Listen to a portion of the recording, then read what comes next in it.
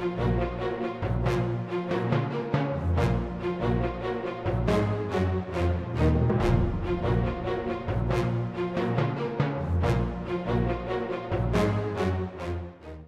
is the history sharing program. Now today's topic is about Vincent Cove. Does anybody know where Vincent Cove is? You're right. We're in it. It doesn't exist anymore, but we are smack in the middle of Vincent Cove. Now on this little map, you can see it was a good sized cove going into the harbor. This road that you're seeing here, this is what we know as Main Street. But in 1856, it was called Front Street because it was the road that fronted the waterfront. And if you go to a lot of these New England port towns, a lot of them have a front street, and that used to be the waterfront area. You can see that the water used to go a lot closer to Main Street than it does now. And what you will also notice in this map is there is absolutely no Rogers Street whatsoever in the 1850s. And Rogers Street will start showing up as we go through time. And the final demise of Vincent Cove had to do with expanding Rogers Street. But what we're going to look at today is what used to happen in this cove. And I'm using the title that Joe Garland used in his book, Ghosts of Vincent Cove, because there's nothing left of Vincent Cove, and all we have is the stories and some photos to show us what used to be there. Next picture. This map is about the exact same time period. It's a little clearer. You can see that it's called Front Street. And you see Vincent Cove. And we see up at this end, it's called Spring Street. Today we only know this part as being Spring Street. We have a street coming here, which was called Vincent Street for Vincent Cove. You'll notice Water Street and Duncan Street. You might recognize this shape a little bit. This is what we now know as Harbor Loop. We're going to look in this area. Now, the next picture is actually a photograph from the Cape Ann Museum taken across the harbor, and this is the entrance to Vincent Cove. Now, if I back up, what we're looking at is right here. We're looking at this entrance. What you can't see is that behind all those buildings, the cove curves off to the right. And again, if we look at this picture, here is the entrance, and the cove is actually going up behind this area of buildings here. So that's what we're going to look at today. And what we're going to talk about are the boat builders, because Vincent Cove was one of the centers here in Gloucester for building ships. And we see a couple of advertisements and this colorful timeline of the companies that used to build ships in Vincent Cove. The earliest being A.J. Frisbee's, which later became the David Alford Story. It ran from 1869 to 1879, only for 10 years, but they made over 26 vessels there. Here's an advertisement for them, and their address is Vincent Point. Of course, we don't recognize that name anymore. It's all filled in. There's no longer a point. But overlapping that same time period, 1874 to 1879, only 5 years, we have Poland and Woodbury. Here's an advertisement for them. And again, on Vincent Point, they built 17 vessels during this decade. And those are the vessels we're going to look at right now. Here's the map. This is now 1872. And what you'll notice on the map is the entrance to Vincent Cove looks a little narrower.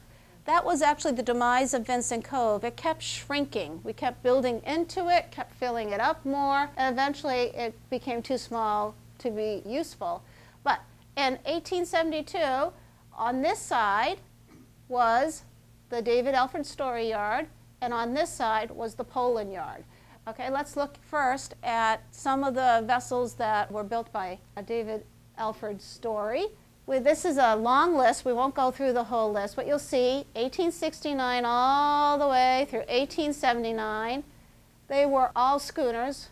These lists were compiled by Gordon Thomas in his research of vessels, and so I was able to put them in order, and luckily he had done the research to tell me who was the builders, who were the owners, and you'll recognize some of these are very well-known name companies. John Pugh and Sons, remember Cunningham and Thompson? Those all became part of Gorton's later. Dennis and Ayer, they were down on Harbor Loop. Andrew Layton was down on Harbor Loop. But there's one particular vessel out of this David Alfred Story batch that I want to look at, and that's the Grace L. Fears, which was 81 feet long. And here's a picture of it being built at the Story Yard. Here's the cove. You see the water. And right going in between this schooner here and this white building is the opening to the harbor. And this is the Grace L. Fears. Now this vessel is part of Gloucester's fishing history, not just for fishing, but because of one of our big heroes. This is the vessel that Howard Blackburn was lost from. And we all know Howard Blackburn's name, Blackburn Tavern, Blackburn Circle, Blackburn Industrial Park. That's all named for Howard Blackburn, who was the dory fisherman who got separated from the Grace L. Fears during a snowstorm in his dory with his dory mate. His dory mate did freeze to death, and Howard managed to survive because he let his hands freeze to his oars so that he could keep rowing. And he rowed for a couple of days and finally made it to Newfoundland. He did lose all his fingers and his toes from frostbite, but he did survive.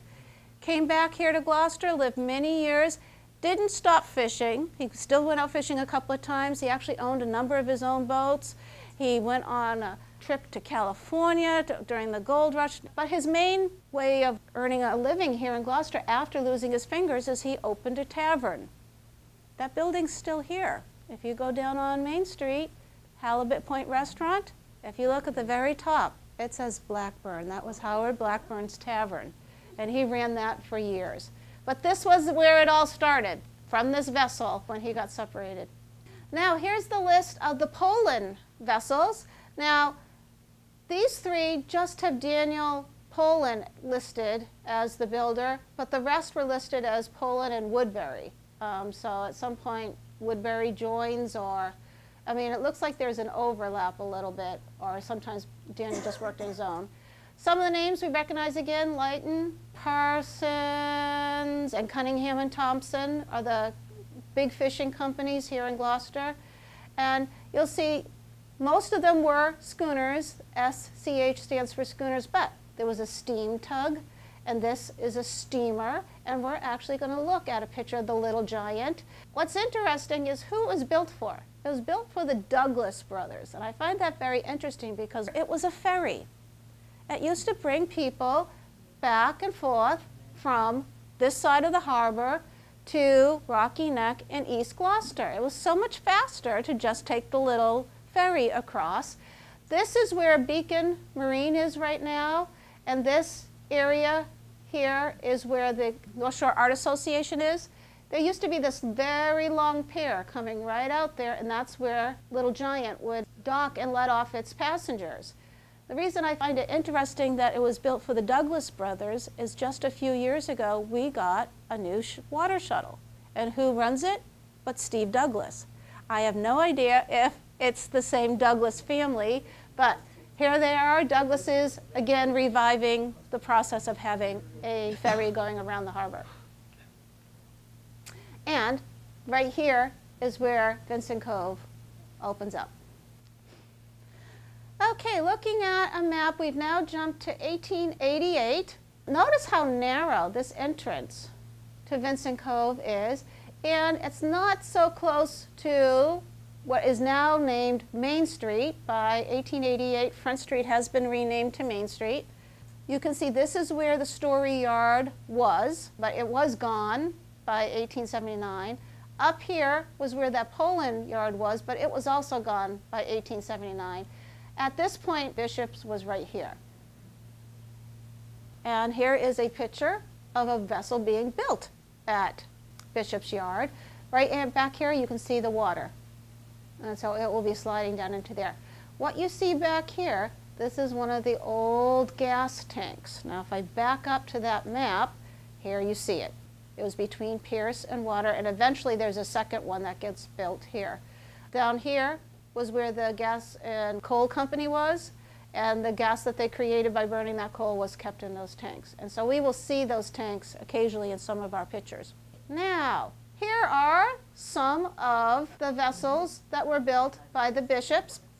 Now, in that timeline, the bishops were the ones who lasted the longest. They lasted for over 2 decades. And it started out as Bishop and Murphy. Then it becomes the Bishop brothers for a while, and Hugh Bishop gets credit for building some of his vessels. And we will see John Bishop, the other brother, he gets most of the credit for many of the vessels. And we have a number of vessels that were built here. But there's 2 in particular I have pictures of that I wanted to show you. 1890 and 1891, they were both schooners. The Nanny C. Bolen was built for Tommy Bolen and the Jordan Company, and the Columbia was built for the Parmenter Company.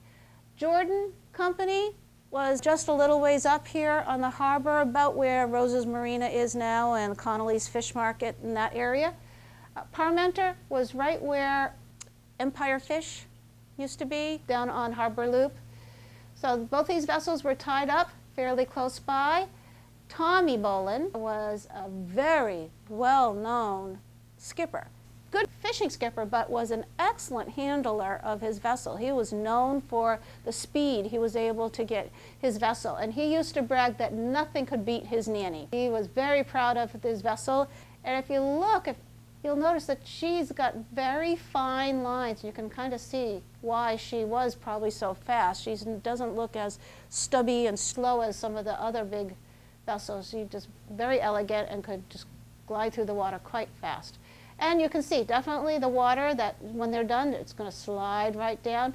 Not a lot of room. Very tricky getting these vessels down into the water in this cove because it was so small and tight. But on the ground you can see all the different pieces. Looks like they're working on a good curved piece there. Now this is the Columbia at sea, and you can see what these vessels were built for, to be at sea. And this one is in some good wind and has its rail down in the water. Everybody else would have been kind of hanging on up here. Although this looks like there may be some people here holding lines. Hard to tell. Okay, again, Bishop's Yard. We've now jumped up a few years, 1892, and now we have a second shipyard on the cove again, and this one is right here. Now the Thomas Irving Yard is very appropriate for us because we are sitting right where his yard used to be. This is just about exactly where the Rose Baker Center is now, is where the Thomas Irving Yard was. If you remember, this here was the Story Yard where they would access from Pier Street. But Thomas Irving's yard was right in here, access from Main Street. We're going to see some pictures from those.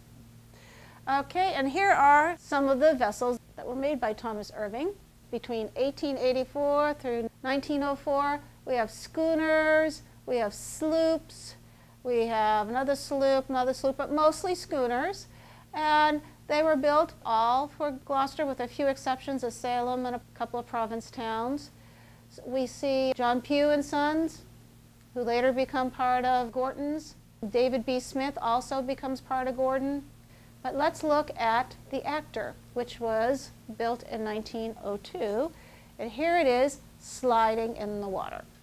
Whenever these vessels were launched, it was usually a sight. They usually announced it, and lots of people would come down and watch these vessels go in, and still do in Essex. When Harold's ever launching one of his vessels, people come down and watch.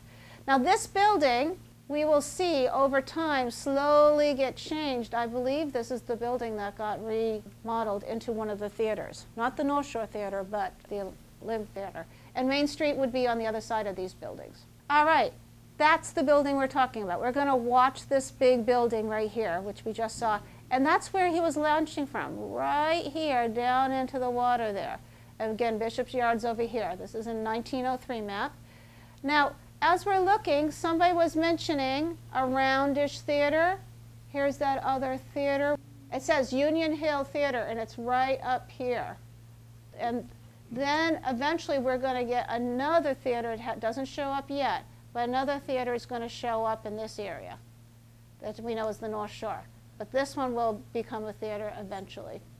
All right, here's some more of John Bishop's vessels. Remember, he was the one who did this the longest, for over 20 years. And now we're in the years 1900, just through 1904. This is just in 4 years.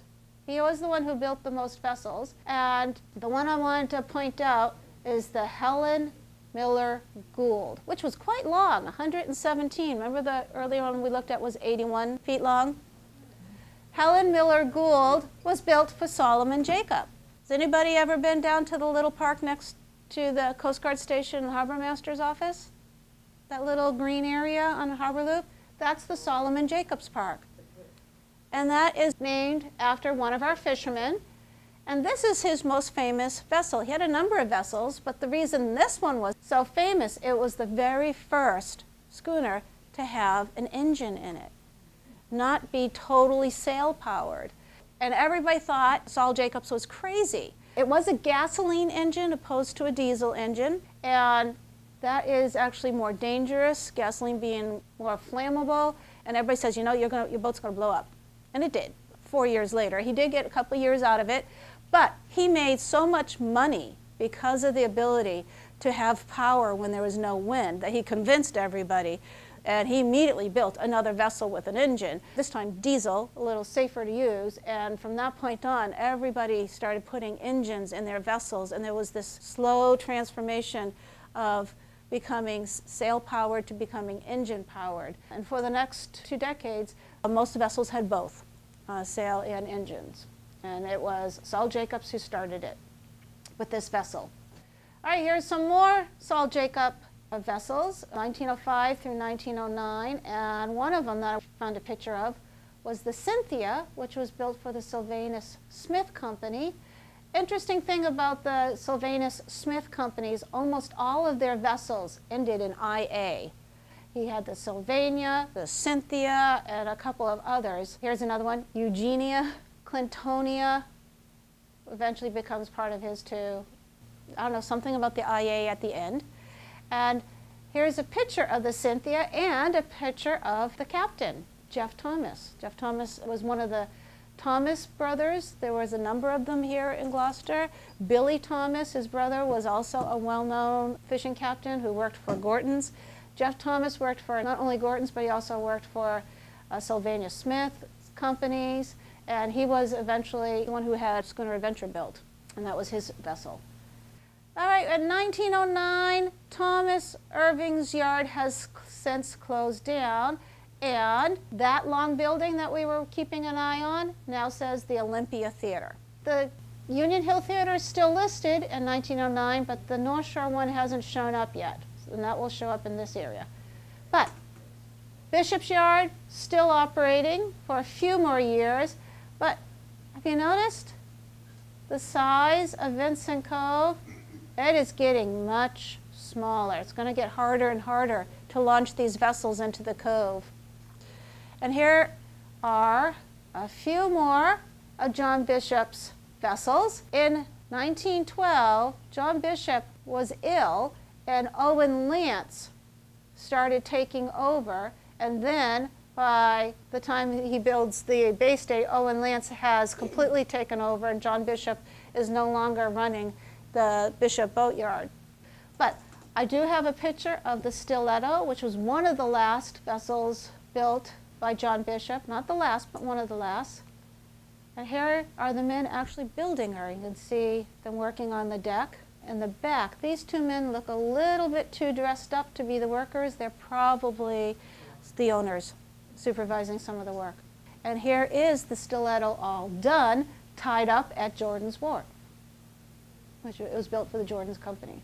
And again, Jordan's Wharf is about where Rose's Marina is now, a little further up the street. Now this is the Bay State. This was the first one that Owen Lance got credit for all by himself, no John Bishop, and you can see them, they're launching this into the water.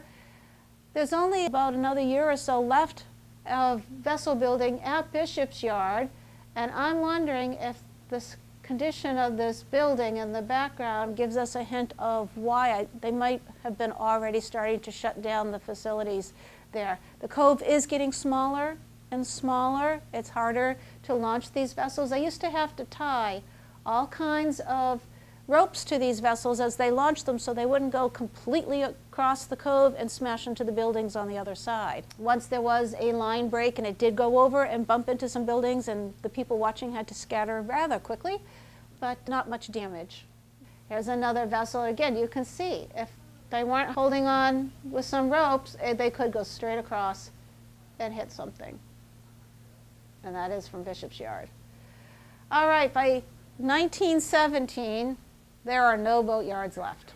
Bishop's Yard would have been here, and it's gone. What is here is the electric company, and the electric company is still in that spot. Here's the theater. What we notice is Union Hill is gone, but the North Shore Theater is now here. And this is the old theater and the old Thomas Irving Yard. This is where the Story Yard used to be.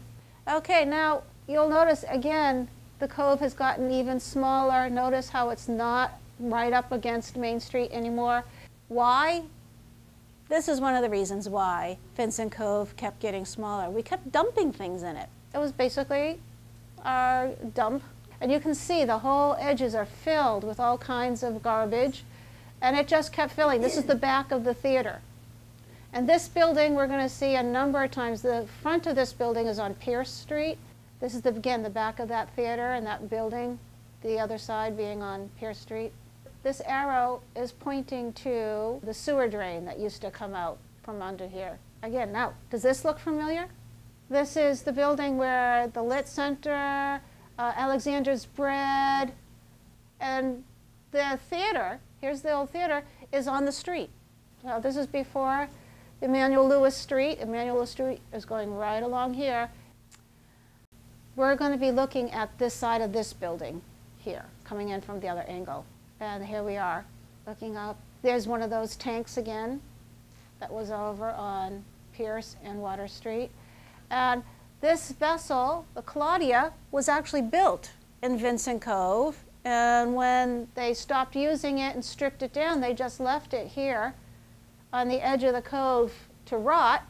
And according to Joe Garland's book, when they filled this area in and paved it over, they just dumped the dirt on top. So if we were to dig up the street in front here, we'd probably still find her underneath the pavement. Now, this is it all filled in. And this happened in the 1940s. They used the WPA. And this was in preparation. They knew that they were going to extend Rogers Street. If we were to back up to the maps, Rogers Street, we see a little bit of it coming here. It stops here at Pierce Street. And eventually, Rogers Street is going to go straight through here. But Vincent Cove was in the way. So Vincent Cove had to be completely filled in before we could get Rogers Street to come in. Rogers Street got moved a little. This area was completely redone for urban renewal. And Vincent Cove had already been filled in preparation for this. And Rogers Street completely widened. If you notice where the Gorton's parking lot is, it is much lower. That is the last of the cove filled in. After a good rainstorm, Vincent Cove slowly reappears in the parking lot. But yeah, this one I think is neat because I'm literally parked right here, you know, up against the building. And we are really in the middle of all this. Now, at the end of this building, you can see it continue, was where the old theater was, which is now the liquor store. And what you see right here is the Halibut Point restaurant.